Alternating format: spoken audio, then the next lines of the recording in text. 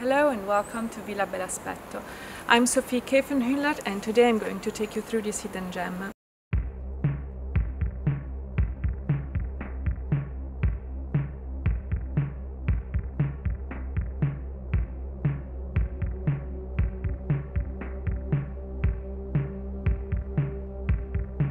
Villa Bell'Aspetto was built in the mid-1600s by Cardinal Vincenzo Costaguti.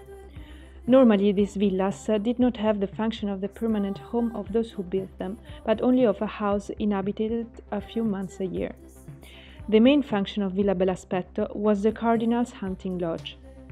The meaning behind the name Villa Bell'Aspetto literally means villa nice appearance, and refers to the surprise of the person who came from the countryside to find himself unexpectedly in front of glimpses of beauty, such as the elevated view towards the sea.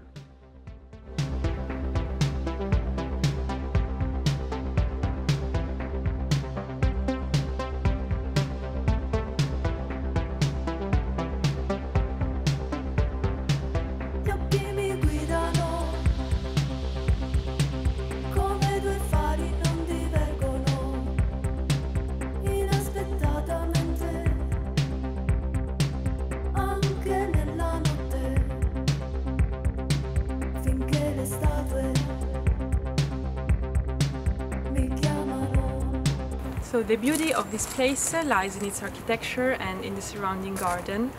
And the palace was built using a Baroque style.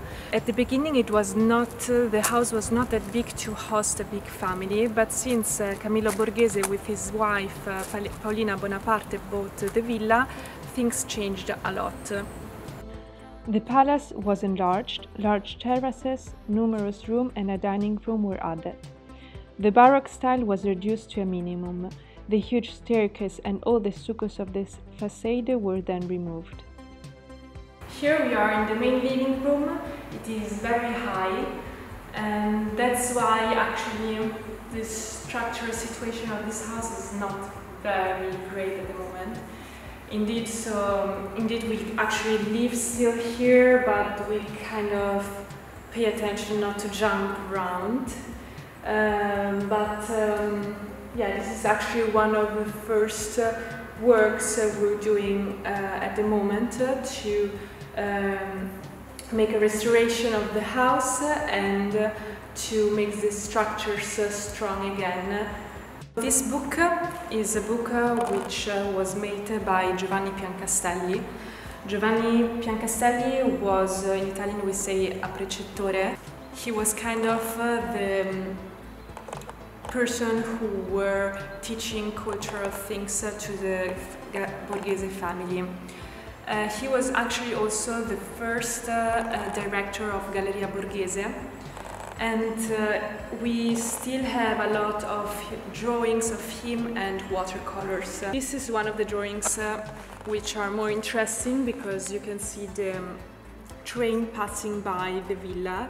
So basically before the villa arrived until the seaside, but at one point they built the railway passing by in front of the villa, so between the seaside and the villa.